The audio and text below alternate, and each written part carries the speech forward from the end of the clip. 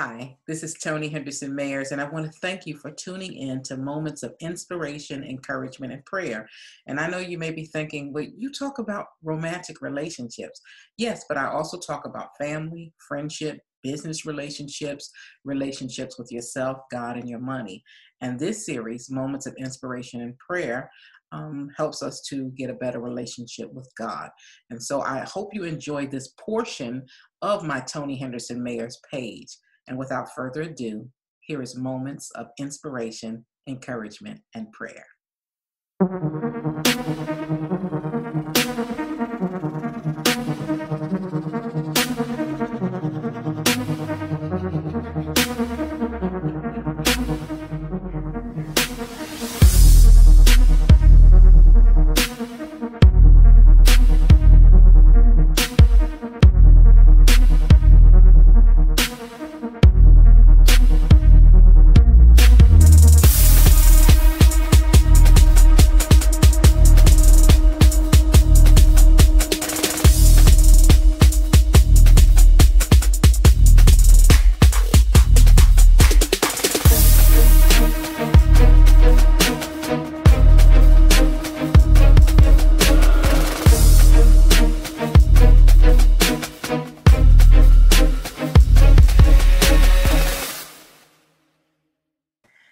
Well, hello there, each and every one of you. This is Toni Henderson-Mayers, television, radio, relationship expert, author, and entrepreneur, known as Wise Courtship all over social media.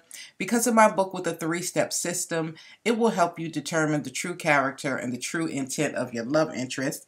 And this is Moments of Inspiration, Encouragement, and Prayer, where we come together to go over God's Word and to, encourage one another and to pray for each other's concerns. So go ahead and share this broadcast. I'm going to take a few moments to do that because I didn't get a chance to share this broadcast. Good to see you, Lakeisha.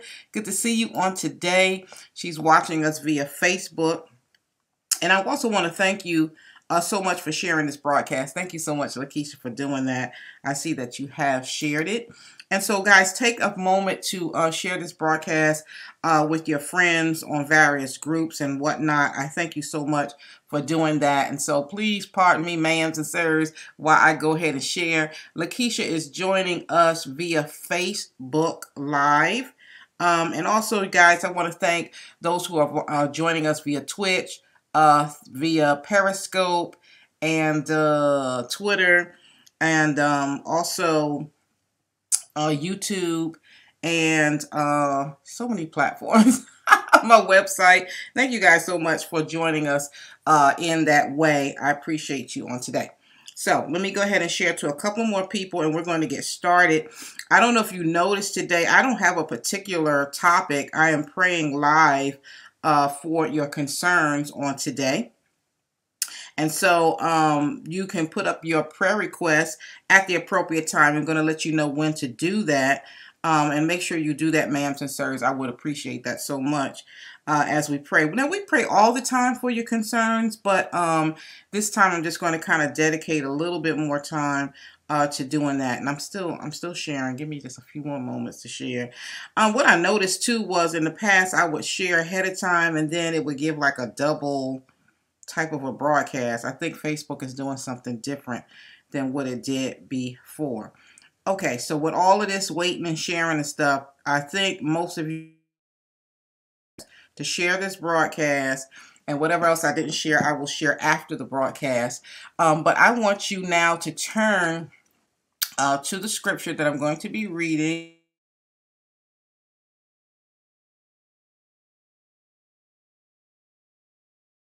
And that's going to be from in there. You guys can hear me anyway. I'm going to be reading 1 John 5, 13 through 15. 1 John 5, 13 through 15. I'm going to be reading that. And I'm going to be reading it from the New International Version. Okay, guys? I'm going to be reading it through the New International Version. And it reads this way. Are you ready? Okay. So it's 1 John 5, 13 through 15. I write these things to you who believe in the name of the Son of God, so that you may know that you have eternal life. This is the confidence we have in approaching God, that if we ask anything according will, he hears us. And if we know that he hears us, whatever we ask, we know we have what we asked of him. And I wanted to read that before we prayed because I want you to have the confidence to know that when you are praying to God, good to see you, Tracy, that when you're praying to God, that he hears us and that he is concerned about us. And so I wanted to read that to you before we started praying on today. And I'm going to put praying up here so that when people come on,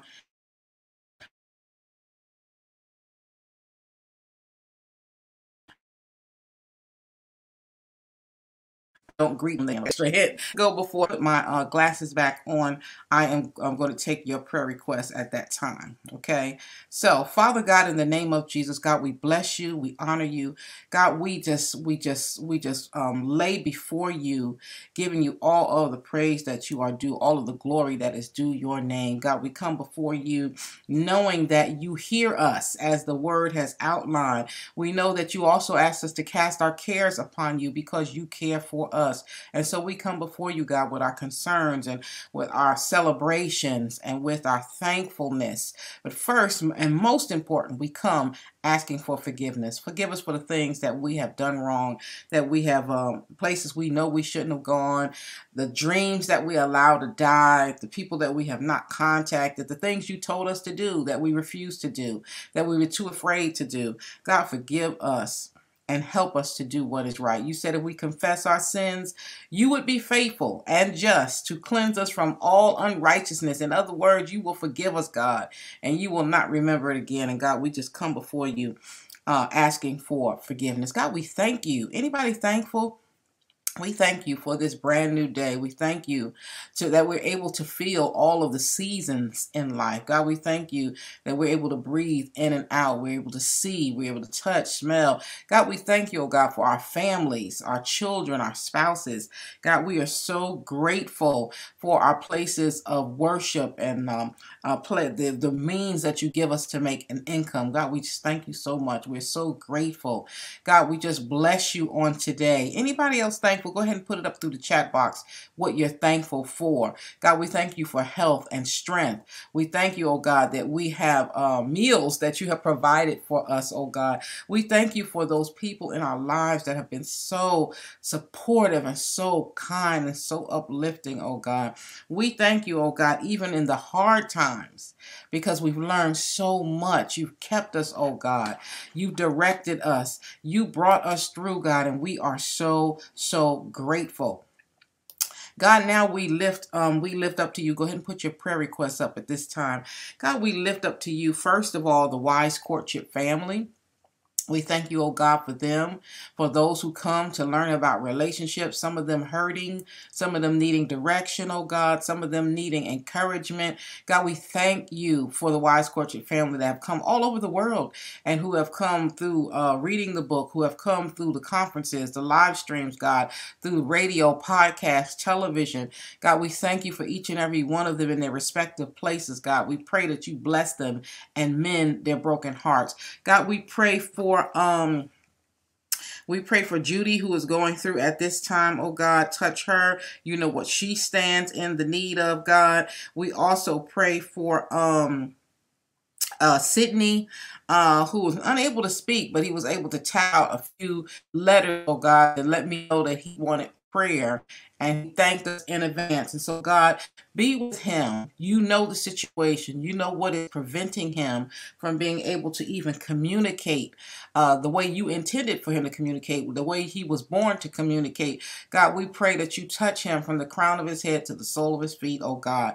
Whatever is not in alignment, oh God, we pray that it be brought into alignment in the name of Jesus. God, we pray and we touch and agree, and I celebrate with my sister Lakeisha, who is thankful for all connections and wellness, God. We thank God for that. We thank God that you have been moving, oh God, in her life. God, we touch and agree and celebrate with Tracy Miles, who is grateful and thankful for blessings. And we still pray for her family, oh God. We pray for the Smith family, who are still dealing with bereavement at this time, the Coleman family, as they are trying to move on without their mother, their sister, their aunt, oh God.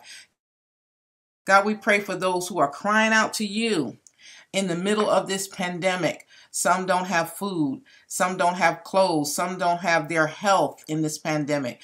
Some know how they're going to make ends meet. But God, we pray for them. We touch and agree, oh God, that you will meet every need. And now, God, we pray for those who may have been too embarrassed to put their prayer requests up through the chat box. Possibly it was too private to share with anyone. We know whatever your answer is.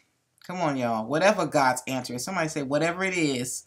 Whatever your answer is, whether it's yes, no, or wait a minute, it's going to be better than what we've ever expected.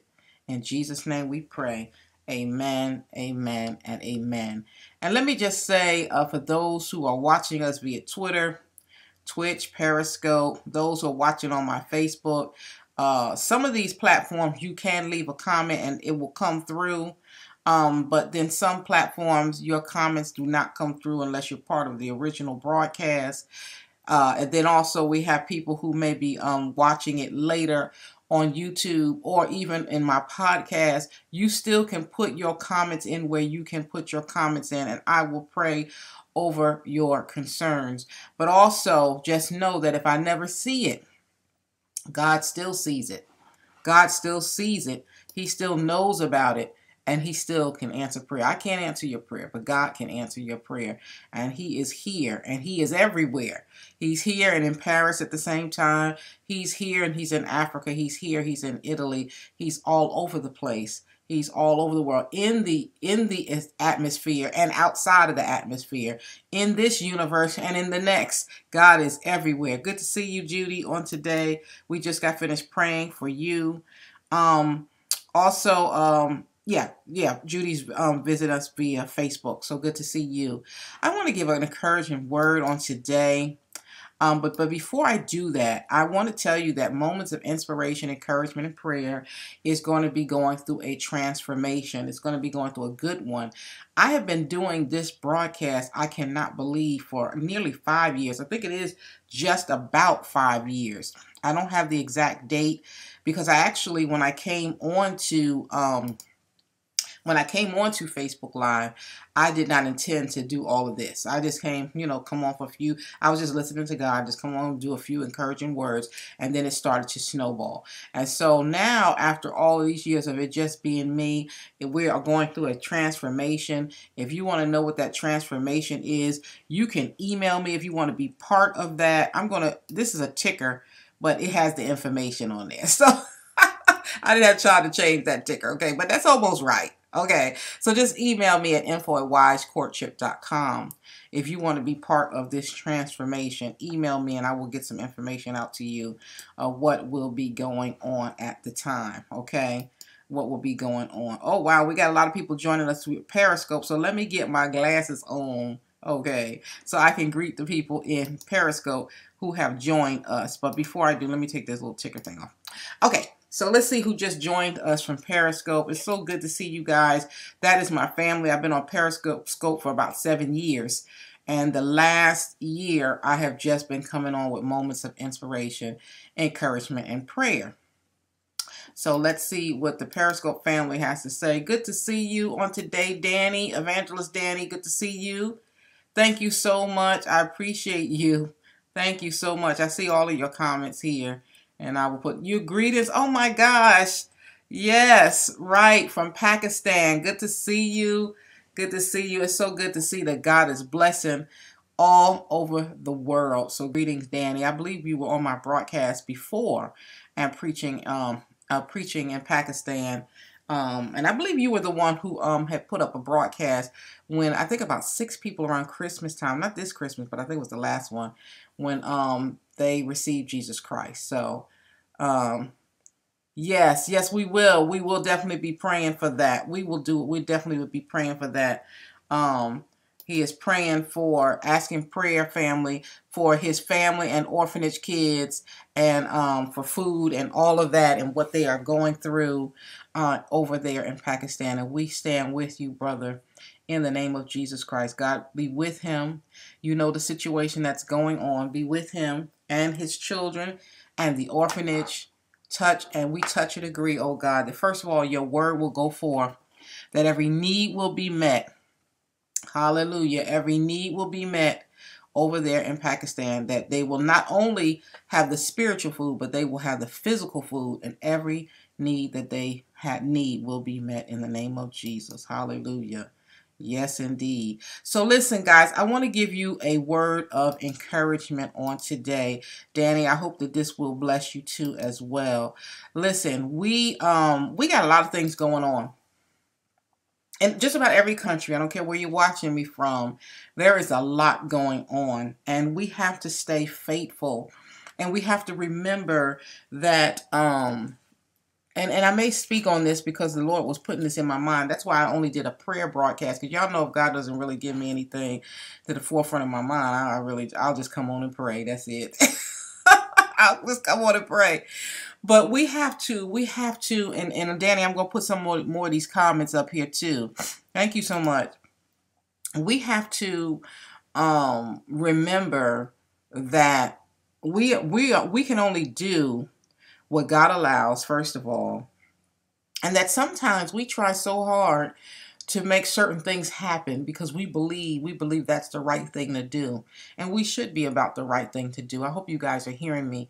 Some of you guys are ministering and you say, this is the right thing to do, and the way I'm doing it is the right thing to do, and me coming out here and doing this is the right thing to do. And some of you are feeding hungry children or ministering to hungry children or have the orphanage. You say this is the right thing to do. You're trying to do things for your family. This is the right thing to do. You're trying to do what's right on your job or your place of work, and things just go wrong. Has that happened to anybody? Y'all tell me. Y'all tell me, has that happened to you? You tried to do the right thing and then things just go wrong? And you just trying to do what's right, and you look at somebody else and you're like, Lord, they ain't trying to do nothing right, and everything seems to be going right with them.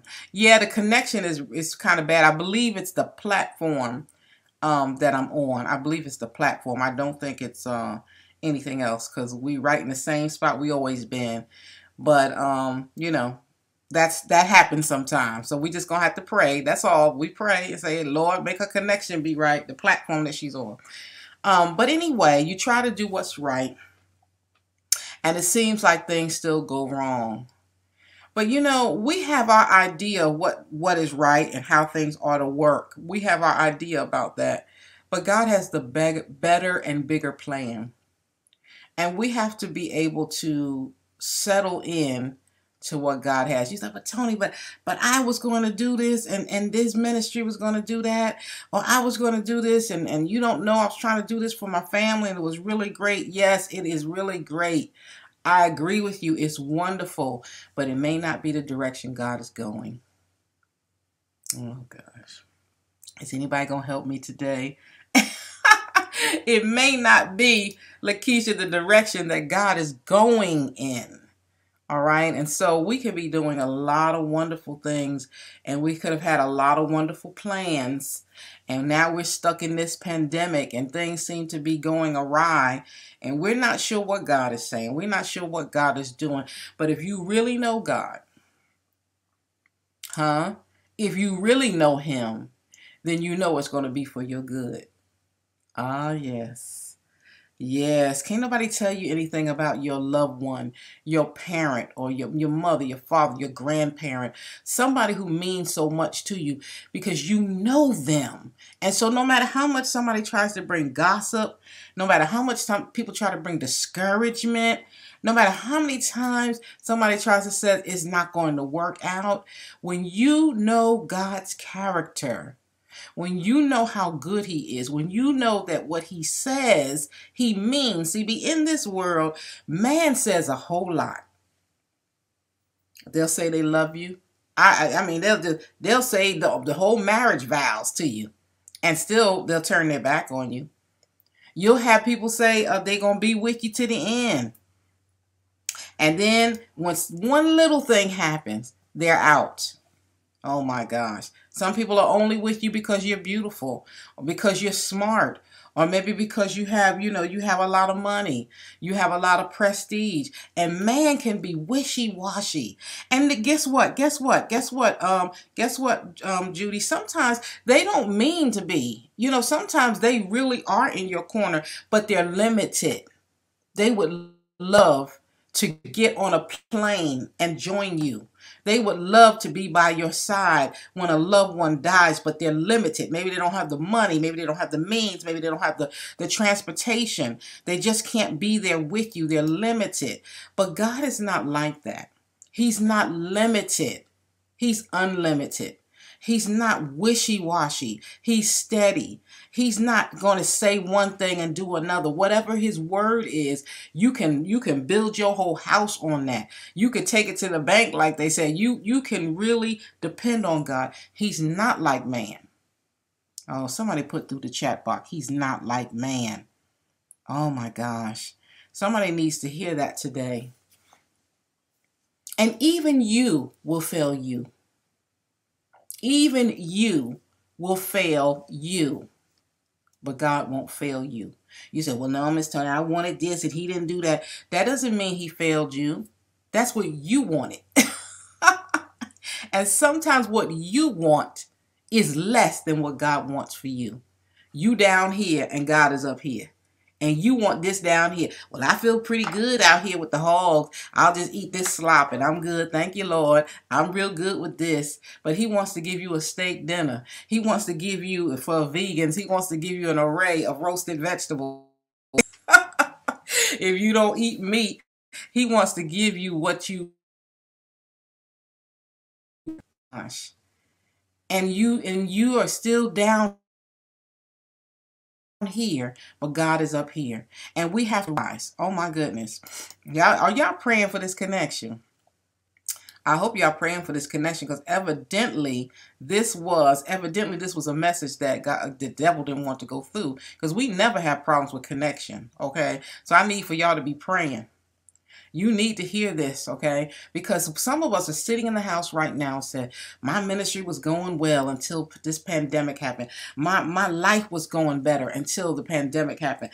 My relationships was better until this pandemic happened. God knows exactly what's going on, and he may be saving you from something that you too dumb to realize you about to head right into it. You ever seen a child don't even realize they about to put their finger in the socket and get shocked?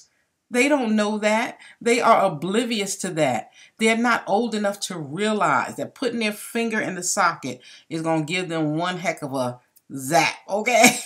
And that's the same way we are with God. We think we know better, but God knows better. And so listen, no matter what you're facing on today, no matter what you're facing, even in bereavement, a lot of times we blame God for some things that is just life.